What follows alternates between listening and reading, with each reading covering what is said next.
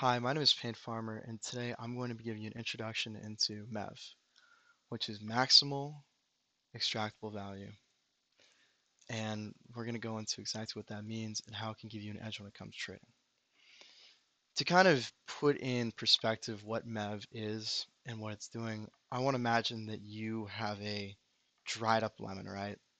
Like, you're thirsty, it's, Sunday morning or whatever, and you want to you've already squeezed the lemon pretty much. You have a lot of lemon juice, but you want that extra drop.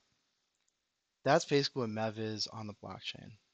It's the process of squeezing this, and I know it's pretty drawing, squeezing this lemon for every single last drop until it is completely and totally empty. But how do they do that? The first very important thing when it comes to MEV is understanding that there are different types of MEV. In order to show you this, I want to go to flashbots.net and their explore page. And we're going to go more into what Flashbots is later on, but basically it's just a group of people that want to make MEV and everything surrounding it more accessible to people and more effective and better run. But if we go to their Explore page, which lists all of the MEV transactions going on throughout the blockchain, we go to the leaderboard, you'll notice that there are different types whenever it loads.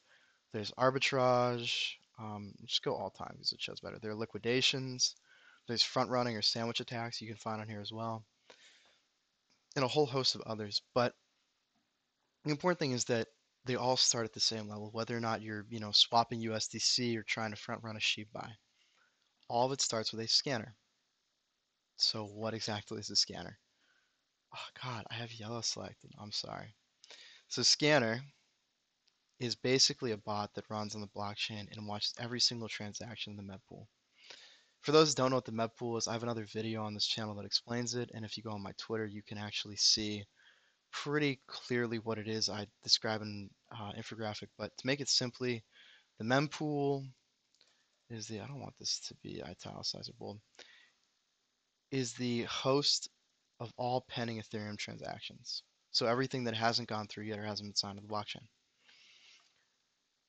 And basically the only people that can really see what's in the MEV pool with some sort of, success are the miners. And this is where the term miner extractable value comes from, is because initially the only people that ran MEV bots were the miners because they were the ones that knew what was going on. So they would look at all these transactions and then they would decide whether or not they want to front run you or whatever it is. And it was pretty much completely controlled by the mining oligarchs. But over time, with the creation of things like flash bots and everything else, it became more accessible for the everyday person to begin to actually work with MEV themselves. And that's kind of why what we're doing right now exists. So, right, if you're following me, they're looking at every single transaction on the Ethereum network, these scanners, they're trying to find what they can do to make money out of it. And that's all MEV is. It's just them trying to squeeze you for a little bit more lemonade.